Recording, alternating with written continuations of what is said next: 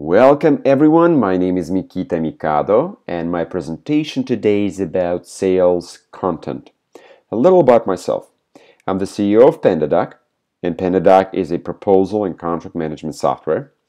We help over 5,000 companies to deliver stunning sales proposals and error-free contracts. So I've spent the last 6 years of my career in the world of sales content. And it was a lot of fun and a lot of findings. Today I'm excited to share my and my team's learnings on how you can close more deals with the right sales content and process at the bottom of the funnel. Let's go! I'll kick it off with some interesting stats from AMA. Sales reps spend only 22% of their time actively selling, while more than 82% of B2B decision makers think sales reps are unprepared. I believe that problems at the bottom of the funnel contribute to these numbers a lot. So today we'll talk about sales efficiency and effectiveness at the bottom of the funnel, which is an area usually overlooked by sales leadership, operations, and marketing. Let's start with what contributes the most to sales inefficiency at the bottom of the funnel. At a high level, I believe it's sales and marketing misalignment. What we see at PandaDoc is that the marketing is still hyper-focused at the top of the funnel. Things like web analytics, demand generation, lead capture, lead distribution, etc. Beyond that, there's next to no effort by marketing to impact sales effectiveness. Sales and only sales actually can close the leads that marketers spend budgets, blood, sweat, and tears to generate. Basically, marketers lose insight into what happens after the handoff, right? From marketing to sales. And as a result, 70% of marketing content is never used by sales, and marketing doesn't even know about it.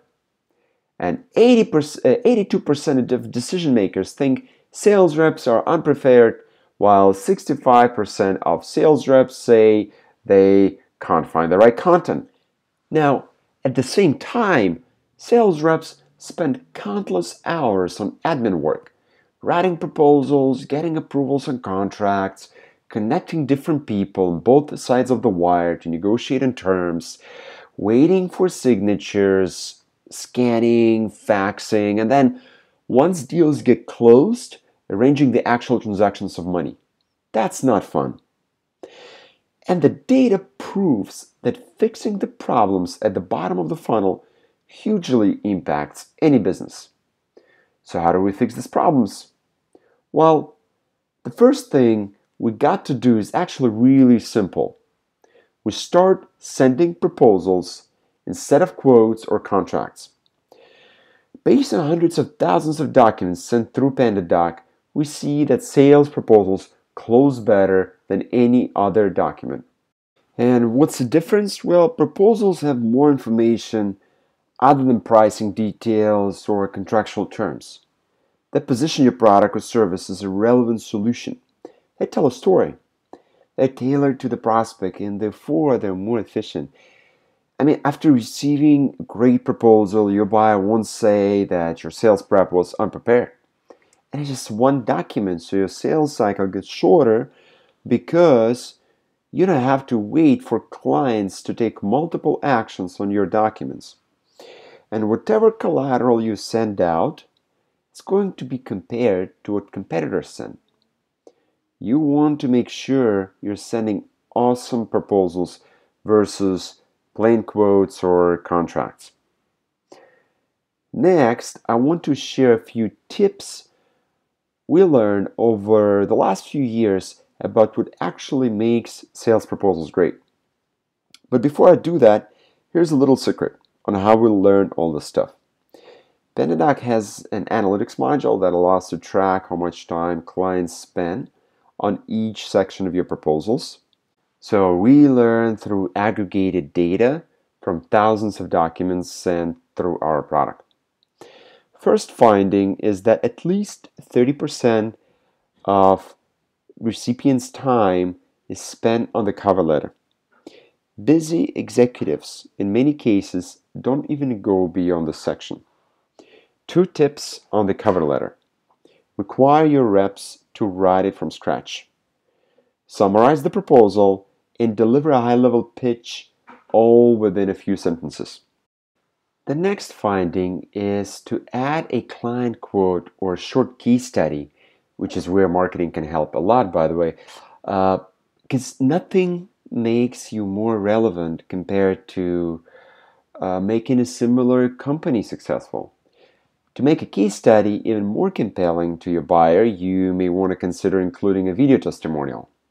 We found at PandaDoc that videos in a proposal are actually viewed 5 times more than any other piece of content. And another thing for better proposals is to make them hugely personalized. Call the decision maker by their name and their company by name through the entire document, not in just cover letter. Again, include social proof from someone whom your client can relate to. Same industry, company size, title of the person, so on and so forth. And here's an example of a client quote we add to some of our proposals that actually talks about personalization. The next cohort of things to consider using in your proposals are pricing options. In addition to pricing for required products and services, include optional a la carte items that your prospects can select themselves. By giving them these nice to have options, you can potentially add up to 10-15% in revenue. And if you have to discount, instead of lowering the total price, you can just focus on negotiation around these optional items. Discount them, give them away for free, but keep your price and deal size high. Also, add actual terms to every proposal. Make it legally binding. That decreases the number of back and forths with prospective customers and thus decreases your sales cycle. Ensure that any legal terms you include within your proposal are up to date and have been reviewed and approved by a lawyer. You may also want to consider making the terms uneditable so there is no risk of delivering the wrong terms to your prospect. And finally, have closing calls to action. Make your proposals close the deals. The proposal should end with a strong call to action that helps the buyer close the deal for you. There are 2 of those we offer within PandaDoc, an electronic signature and the ability to pay for the product or service immediately after they sign. But there are a ton of e-signing tools on the market these days, and I highly encourage everyone to utilize one. Making it easy for a customer to sign on a deal is the simplest thing you can do that will just immediately increase your revenue.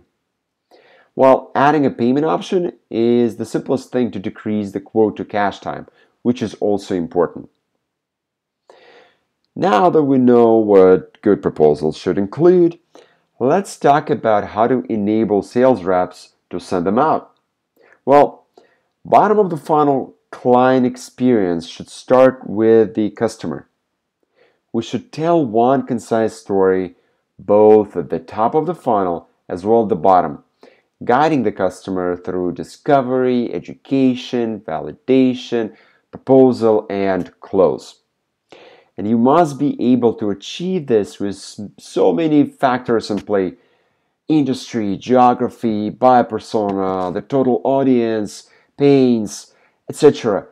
And today the story normally starts with the content on your website or ads, which both are managed by marketing. The good news is that most marketing teams already have the necessary content and necessary messaging. They already have videos, sales pitches, decks, client testimonials, case studies, data sheets, etc. And the best scenario we've seen among thousands of customers is when marketing enables the reps with the right tools to deliver stunning proposals, stunning content, stunning message. There are three major things that could be done here by marketing, other than setting up awesome sales content enablement software like PandaDoc. But first thing marketers can do is they can create a library of sales-ready content templates, which we discussed previously. The second thing is that they can categorize this content to make every proposal relevant to a customer while making it easy for reps to discover the content to include within. And then finally, marketers gotta constantly measure the performance of these content templates as well as their usage by sales. It's important that the reps actually use this content. So finally, as I'm getting to the end, I want to finish with this slide. Everything I was talking about today heavily depends on marketing and sales alignment. We at PandaDoc highly encourage sales to give proposals a shot and marketing to help them on this journey. When both teams are helping each other, great things happen. You grow faster and you start loving your business.